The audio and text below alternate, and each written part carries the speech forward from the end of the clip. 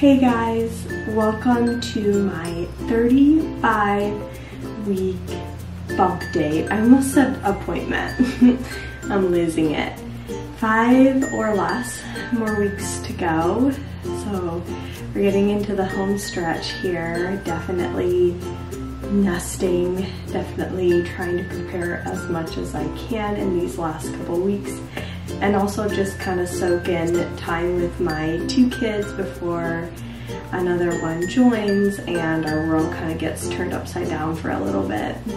It's hard because I've been preparing them that a new baby is coming, but I don't think they really understand it. Of course, my 2-year-old definitely does not understand what's about to happen. And if I could explain it to them more, I would, but it'll just be a little bit of growing pains, and then it'll be like she was always with us, just like how it was when we went from 1 to 2. It was a little bit of growing pains in the beginning, and now we can't imagine our lives without Porter. So it'll be the exact same with baby girl. It'll just be a little bit of an adjustment at first. It will help that I hope to keep a lot of the same routine. My oldest has preschool 4 days a week. That will stay the same until May when school ends. And with my youngest, he's not really going to school until next year, but I hope while Anthony's on paternity leave, he can at least take Porter to some of the story times at the library to try to keep some routine going on, so we'll see how it goes. I don't know why I opened with all that. It's just been on my mind, I guess. So anyway, 35 weeks. Baby is the size of a honeydew melon, which is huge. It said baby's about 5 pounds now. So really, really big. It'll be really interesting to see how big this baby is. My first was like 7 pounds, 15 ounces, I think, and my second one is like 8 pounds, 3 ounces. So is she going to be the biggest, or is she going to be the smallest because she's a girl? It'll be interesting to see. She was small when we did the anatomy scan, like 30-something percentile. Baby's kidneys are fully developed. They're making urine. They've been making urine. Also making the first bowel movement, which is that black tar meconium. And baby is now in distinct sleeping patterns, which I definitely think is true because I can it used to be that she was just active all the time. Now I definitely feel it coming in spurts, like she's awake for a period of time, then she's asleep for a period of time. As for me, how I'm doing, as good as I can be at 35 weeks, I guess. Heartburn has definitely ramped up. I'm taking Tums during the day, especially in the evening, multiple times in the evening. That's when it's the worst, but sometimes during the day as well. Just a lot of like indigestion, but I'm staying on top of it with Tums, so thank goodness there is Tums in the world. Headaches, I haven't had any, which has been nice to not have to deal with at least one symptom. I've had a lot of like pelvic pain, especially first thing in the morning when I'm like getting out of bed. I think if I'm just like in one position for a long time, like my pelvis bone just gets really sore. So that hasn't been fun. Braxton Hicks coming and going.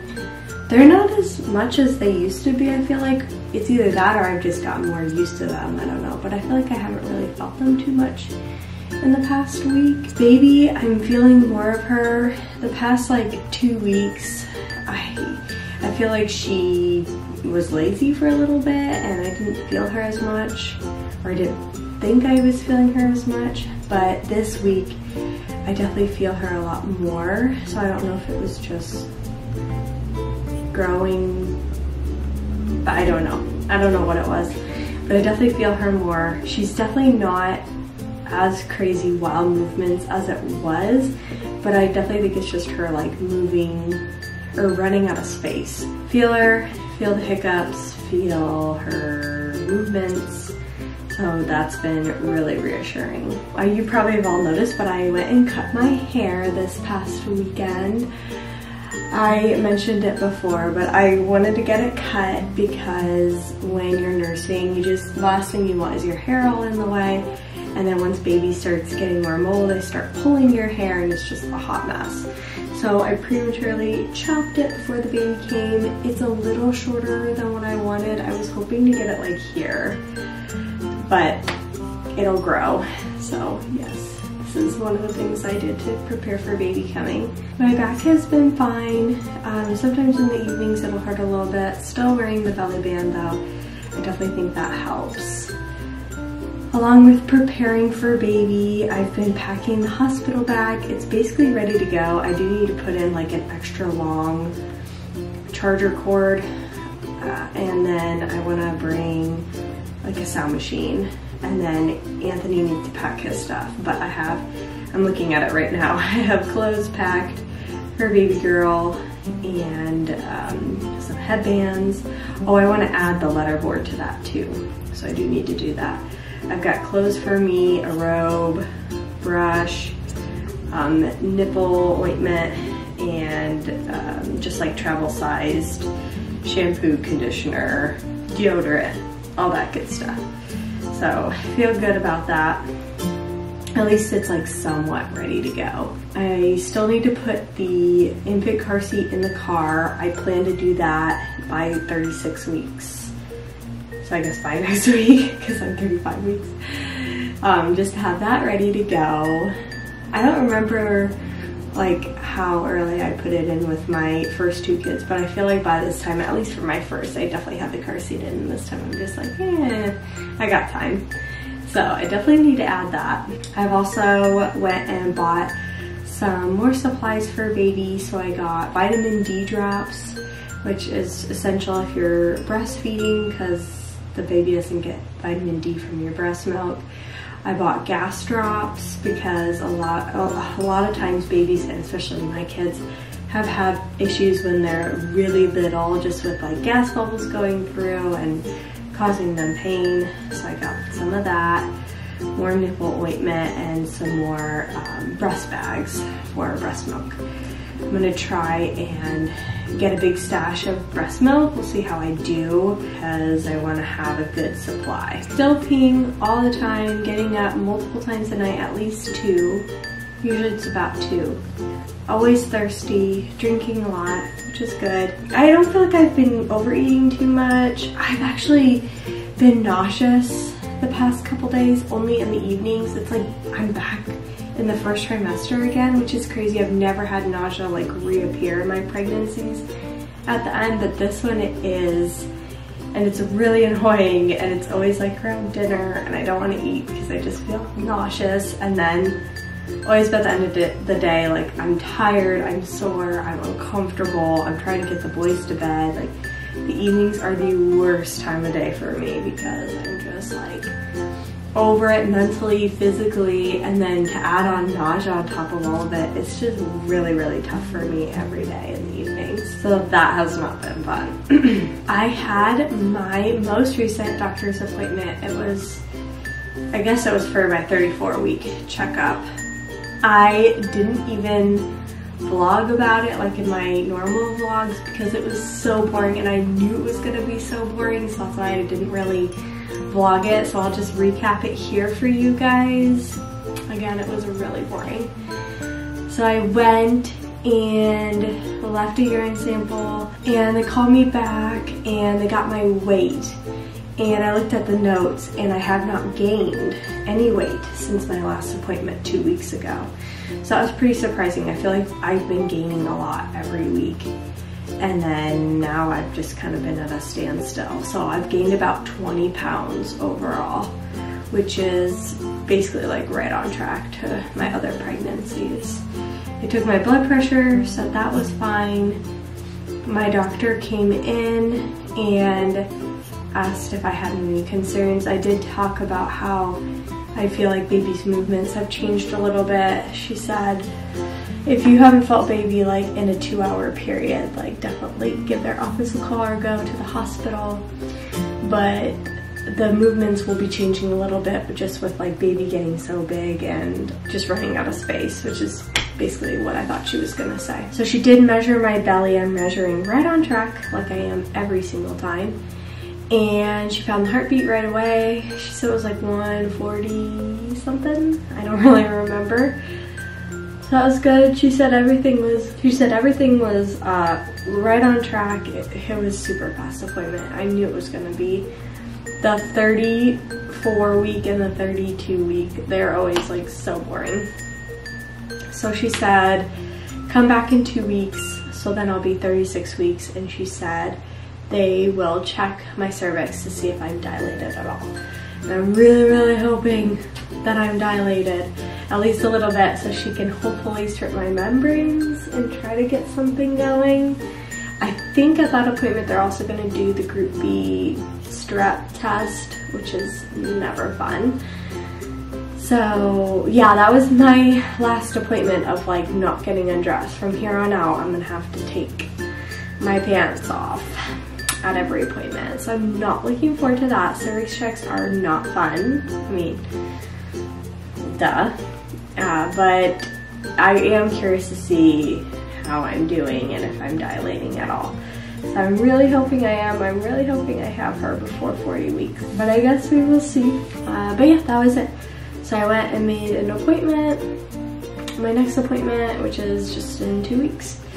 So yeah, that was it. That was the whole appointment. So it was really boring. That's why I didn't vlog it at all. I knew it was going to be boring, but starting with the next one is going to be at least insightful, and we'll figure out how I'm doing. So before that appointment, I want to try to start preparing for labor as much as I can to try to get myself like on the right track. So I'm planning on doing nipple stimulation, lots of walking, and I went to the store today and I bought dates. I've never had a date before and I'm really kind of nervous. I'm like a texture person. I guess it's dried fruit. I thought it was a nut. It shows how much I know. But I guess you're supposed to eat like 6 a day, every day, to like, not that it puts you into labor, but it like softens your cervix or like gets you ready for labor or something like that in that aspect. So I'm gonna try and eat dates every day. We'll see what I think about them. I haven't ate one yet. So I plan on doing that. Apparently there's some Starbucks drink that puts you into labor. So I need to try and like try it out. It's like a venti raspberry leaf tea with lemonade in it or something, and the raspberry leaf tea is supposed to act like the dates do and just kind of like soften your cervix and kind of get you ready for labor, but supposedly it puts people in labor, so I need to go and try that and see if that will help me. So if you have any natural ways of inducing labor, please put them down in the comments below. I am willing to try anything. Well, that's not true. I'm not willing to try anything. Like, there's people that will drink castor oil. I'm not willing to do that. There's a lot of controversy with that, and it could be harmful to the baby.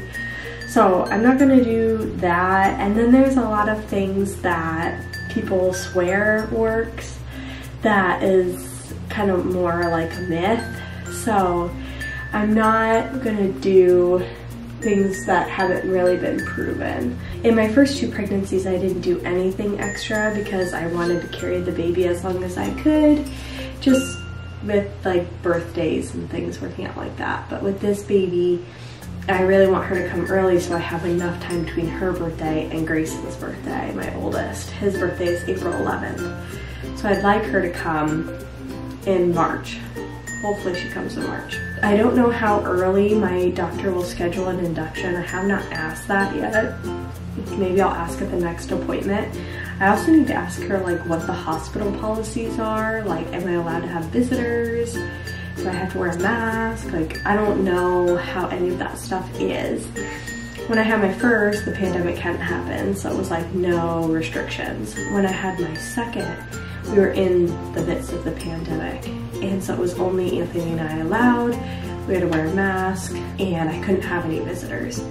So we'll see what the new guidelines are, so I need to ask about that too. But hopefully I can start preparing my body for labor, and hopefully she comes soon so that I can just start the healing and recovery process, and you know, kind of start to get my body back a little bit. Other symptom wise, I'm mostly just like tired, which is like totally where I am right now. Like, as I was saying, tired physically, tired emotionally, like it's hard to get comfortable at night. I still have pregnancy insomnia here and there.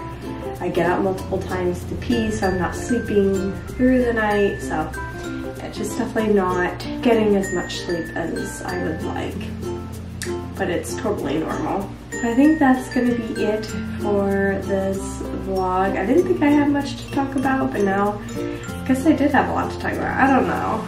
So that's gonna be it for 35 weeks. Come back next week for 36 weeks. We'll see how I'm doing, and hopefully I can start getting ready for labor and preparing my body. So definitely stay tuned because baby's gonna come in the next couple weeks. I'm so excited. You don't want to miss any of that content, so make sure to like and subscribe, and I'll see you guys next time. Bye.